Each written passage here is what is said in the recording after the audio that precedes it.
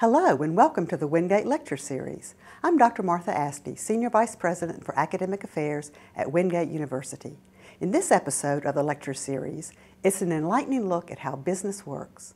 Dr. Dennis Harlow, an Associate Professor in the Porter B. Byrum School of Business, is speaking about corporate strategies and Porter's 5 forces, the 5 forces that drive a business.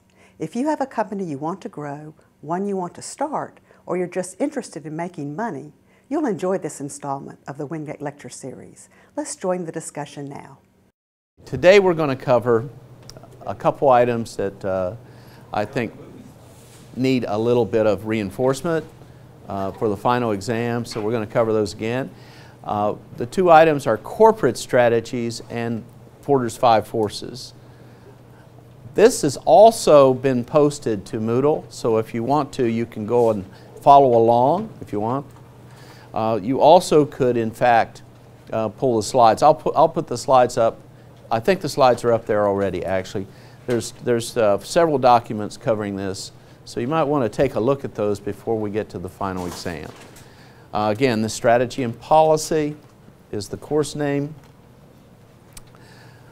And we're going to talk about corporate strategies and Porter's 5 forces. The first one I'm going to talk about is corporate strategies, and this is about industry analysis, specific industries.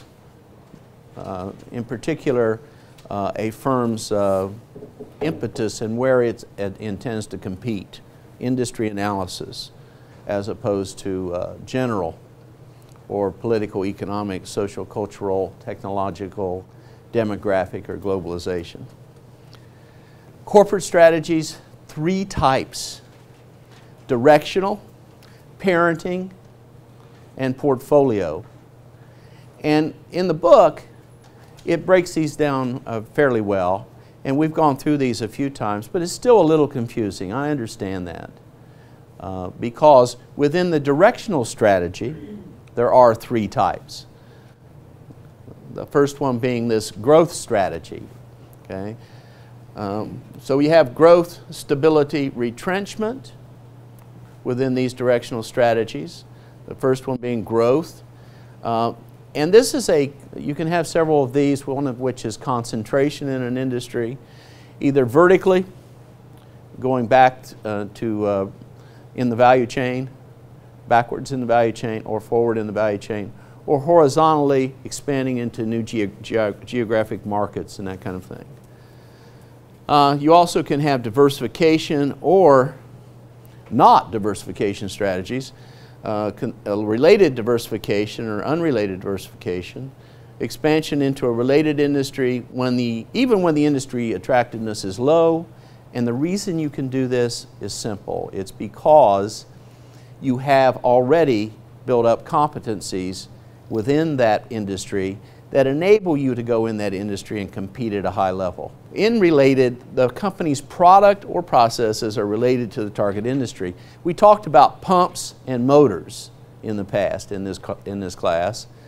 And again, it should be related because they kind of go together. So a company could get into a related diversification if they were a pump manufacturer by manufacturing motors.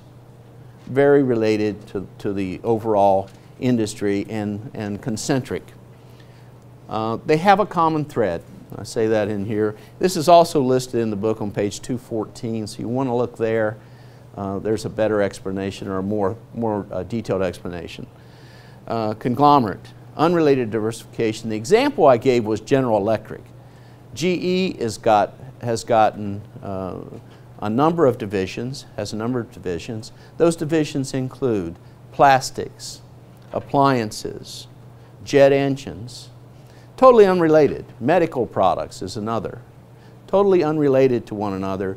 The idea there is similar to a portfolio of stocks. If you have dissimilar stocks in your portfolio, you minimize risk. And when one business is in the downturn, appliances because home building's down, another business, jet engines for instance, might be in the upturn. So you have a couple ways of smoothing out that growth in profits so that you're not in downturn all the time if your business was just appliances. a conglomerate strategy. It basically, your core competencies or your competencies in that particular industry are not going to enable you to expand as rapidly as you'd like. General Electric has a competency in management, and that's what they use to do this conglomerate, unrelated diversification for growth. Okay? So you have a growth strategy, unrelated conglomerate strategy for growth. Blue ocean strategy, something I haven't mentioned in class until today, is a strategy, and it basically says we're going to grow. We're not going to do concentric, nothing related. It's not even going to be so much unrelated. It's going to be in an entirely new industry, something where we have no competition. No competition exists. Apple's iPhone is one of those companies that's gone into an area, no competition in the smartphone arena at the time the iPhone was first developed and first brought to market. Mergers and acquisitions, that's another one where you can buy another company. That's growth. That's a growth strategy. Just get bigger by acquisition. Banks do this all the time. Other industries, steel industry does that. Auto industry, Fiat just bought Chrysler Corp. And in doing so, they grew by mergers and acquisitions. They acquired Chrysler.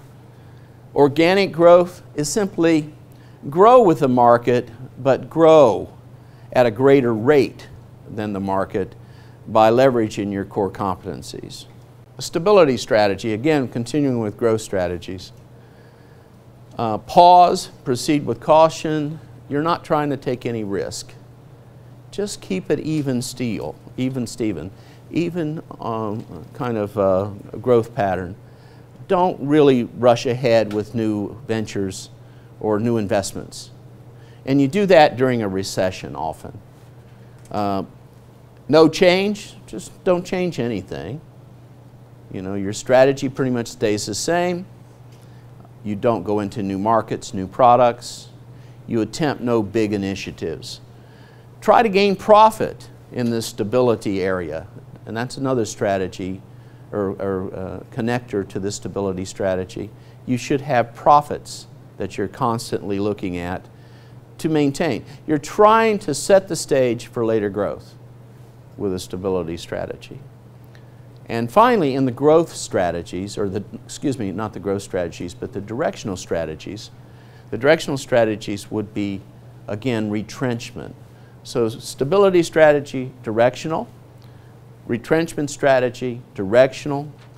And the retrenchment strategy would be turnaround, a turnaround simply doing things much differently than you've done in the past. I gave the example in class, I think, of Al Dunlop at Sunbeam. He went in and simply fired everybody he could, and immediately the company turned around. Well, unfortunately, they couldn't make any new products, so that became a problem down the road. But for the first year or so, things looked really good. Looked like he'd really executed a turnaround. Captive company, become a captive company, sell the company wholesale to another company in the industry and just become a captive. And that's a retrenchment strategy. When things aren't working, you don't have enough money for investment, sometimes you'll sell the company. Sell off parts of the company or divest, that's another approach. And then finally, another directional strategy. Now, direction, growth, stability, retrench. So you're trying to take the company down to a lower level. Bankruptcy and liquidation, that could be the final stage of retrenchment, and you just go out of business and distribute the assets to the creditors and the shareholders. Now, there's growth strategies, there's portfolio strategies, and the portfolio strategies, they're a little different in the sense that they treat each business as an investment, like a portfolio of stocks. So those businesses that have the best return or potential return get the most investment. Remember us talking about question marks and stars and cash cows and dogs, which is the Boston Consulting Group model. And the stars get investment. The question marks, well, you don't really know, but you're probably going to have to invest.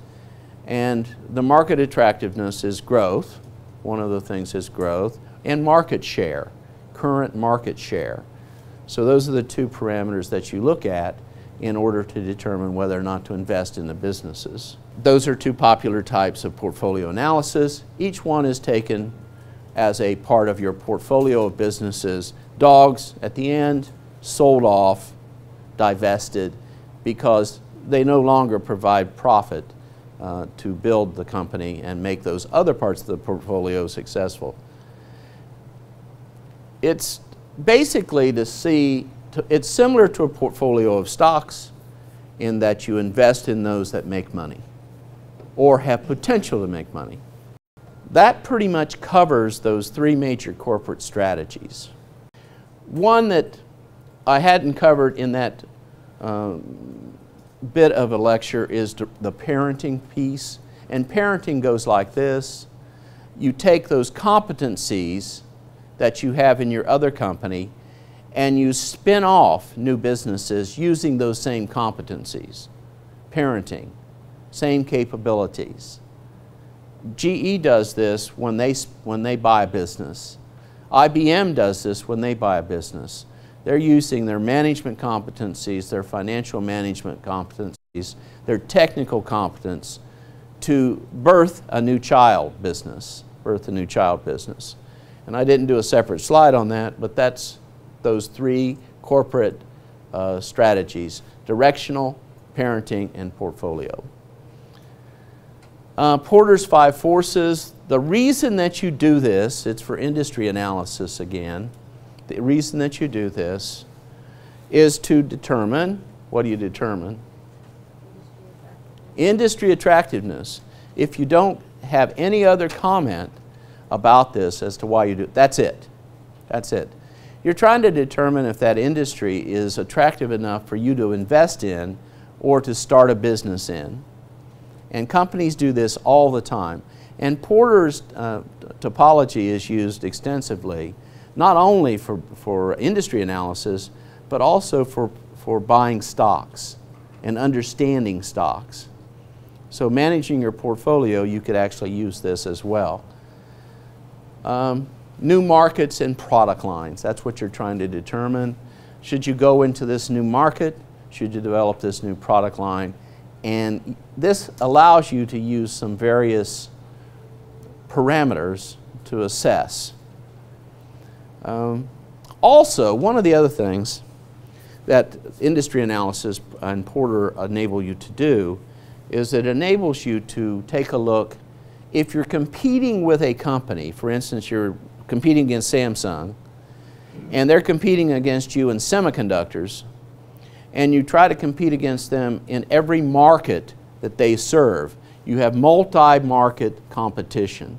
Often you'll use this 5 forces to determine if you could go and compete against a competitor that's competing with you in many other industries and markets.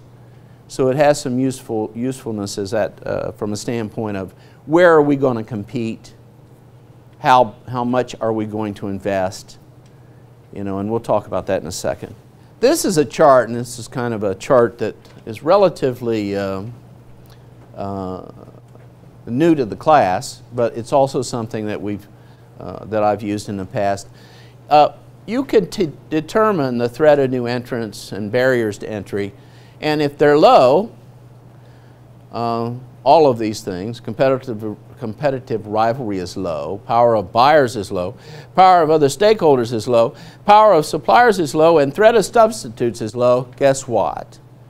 The market should be fairly attractive if you can, in fact, erect barriers to entry, or you can give yourself some competitive advantage. Now, we talked about Porter's 5 forces. There are actually 6. Another's been added. And we'll talk through these specifically.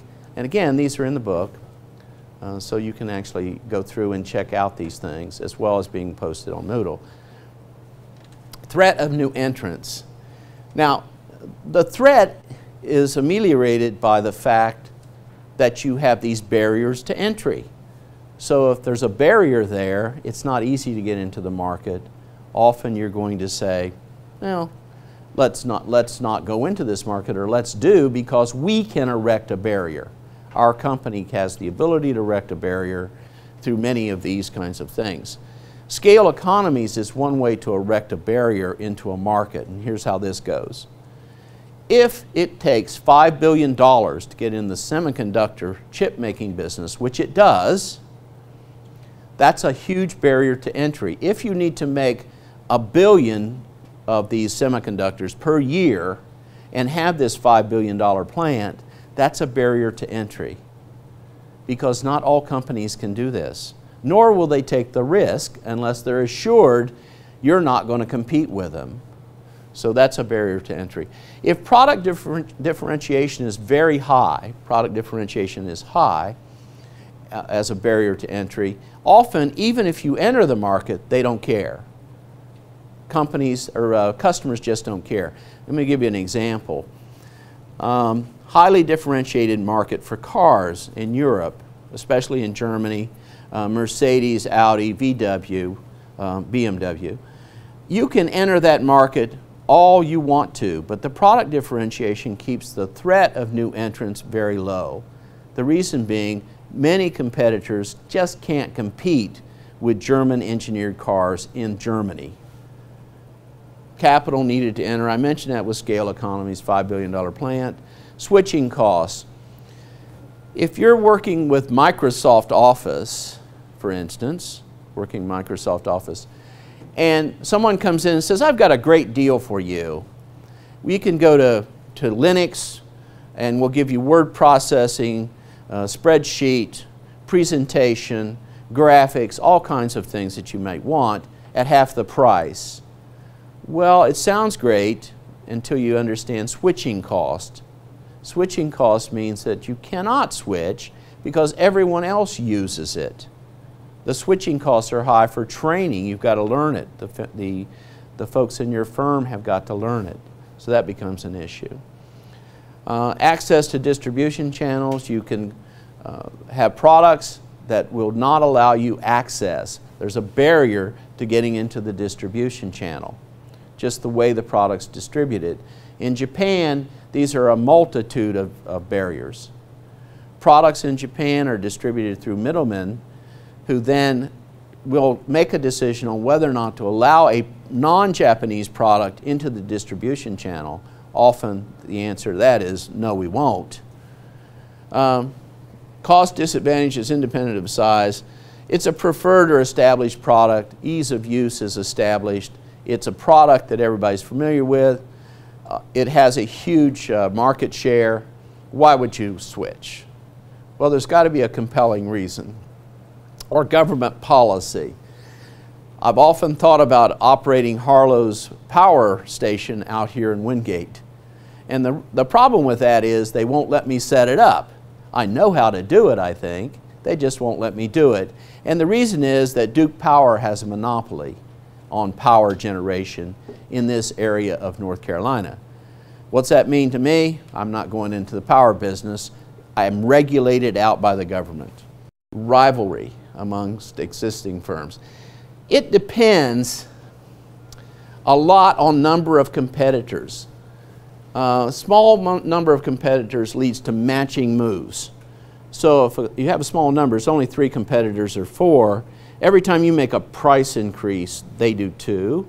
Every time you reduce your price, they do too. So there's no advantage, and rivalry tends to be very high. If there's a multitude of competitors, many, that doesn't happen because it's hard to keep up with what's going on in the market.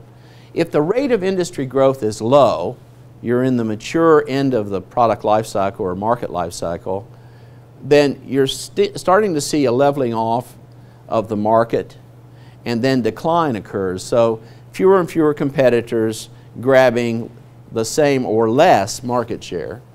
If capacity in the market increases in large increments, in other words, if a plant that's being built adds 20 or 25% of the capacity to the market, that creates intense rivalry because someone's got to fill that plant. They've got to fill that plant with sales in order to make it economic.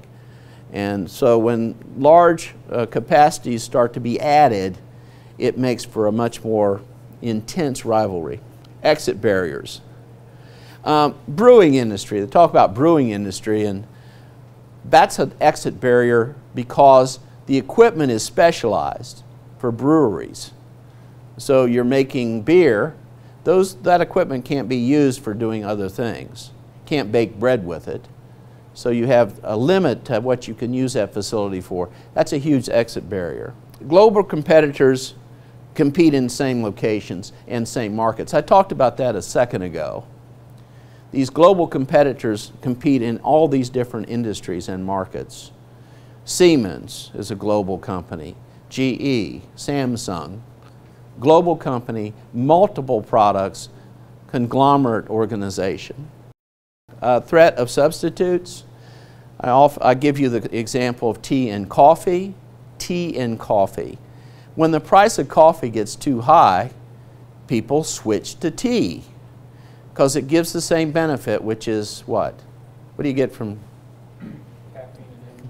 Caffeine and energy, of course. So you get caffeine and energy, and so at some point it's better to go to tea.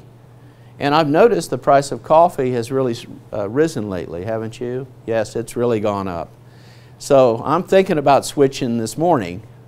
I've got about 2 big bags of coffee left, and when it's gone, I may switch to tea because the price is just getting out of hand. Tea for coffee, fax for email. Well, not so much anymore, but an email attachment would probably be better than a fax. Internet for video stores. You're getting your video off the internet. Who has Hulu and all of these other Hulu?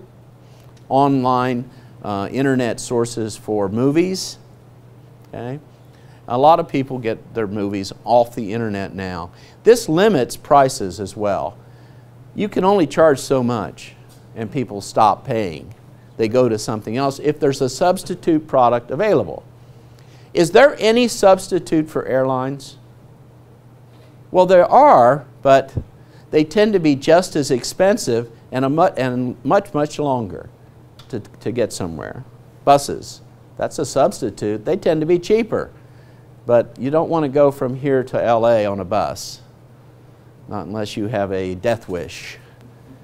Okay. Bargaining power of buyers and suppliers. Bargaining power of buyers. Buyers have the ability to force down prices, bargain for better quality, play competitors against one another, and they're powerful if. So that top line is how they manage that power, and these are some ifs. If they buy a large proportion of your goods or services, if they can integrate backward and take over the business of supplying what you supply, if alternative suppliers are plentiful because product is undifferentiated, they can go somewhere else, buy the same thing, not much of a differentiation. Purchased product represents a large proportion of that buyer's costs, then the incentive is to vertically integrate backwards and actually bring that in-house, bring that product in-house. If a buyer earns low profits, watch out. They're going to take it out of your profits as a supplier to the buyer. And then, again, electric wire and lamps. Products sometimes can be easily substituted, aluminum or copper. That's what they're talking about there. Bargaining power of suppliers. If you supply to an industry, you have high bargaining power. If that industry is dominated by a few companies and sells to many, you have a large amount of power. You have a unique product with high switching costs. I've done this many times in my work where there's only 1 or 2 suppliers. 1 or 2 suppliers to me. And then guess what? They have the upper hand on pricing. I've paid as much as $1,000 for things I knew only cost 50 bucks. What's that mean? High bargaining power. Substitutes not readily available. If you get into high-grade materials or high-grade instrumentation, there's no substitute. You just can't buy something else. If suppliers are able to integrate forward and compete directly with you in your line of business, they have high bargaining power. If the purchaser buys a small portion of the supplier's products, again, a problem. There's a major problem there because it's relatively unimportant to that buyer, or that supplier, excuse me. Sixth force added to Porter, relative power. Governments, communities, citizens, stockholders, trade associations, unions, all have power to influence an industry. For instance, the Airline Pilots Association, they have a huge amount of influence potentially on the airline industry. The reason being that they are in fact the main event. You know, I look at airlines and I say, what would they be without pilots? Well, you can answer that question yourself, and they're unionized. So the bargaining power or the relative power of that stakeholder is huge, and the union that represents them. Local communities, if you were to locate a dirty industry right next to Wingate here, I don't think it would go, because the local community would be up in arms. They would say, no, you've got a university here, you've got a high quality of life, you're not going to want dirty industries located in our town. And so communities have a voice and they have power. So you've got to watch getting into industries where local communities may rebel. An example of that now is fracking, gas fracking in Pennsylvania and Ohio. It brings jobs, communities want jobs, high-paying jobs, but at what cost? It may in fact intrude into the water supplies, and that could be even more detrimental than not having a job. So there's this constant tension in that particular industry now caused by these power of other stakeholders. You can see if you took all those elements and then lumped them up and gave a score, either low or high, you can really get a good idea of whether or not that market is attractive. This is the power of the Porter model. Porter has invented this model, brought it up. He didn't invent every term, but he brought it together about 30 years ago. And Porter is a strategy professor at Harvard University. In any case, this is a fairly straightforward approach to finding out the attractiveness of an industry. Questions? Comments? Okay. If you see this on the final exam, everybody in here is going to get 100%, right? Right? Okay, you're shaking your head, right? Okay.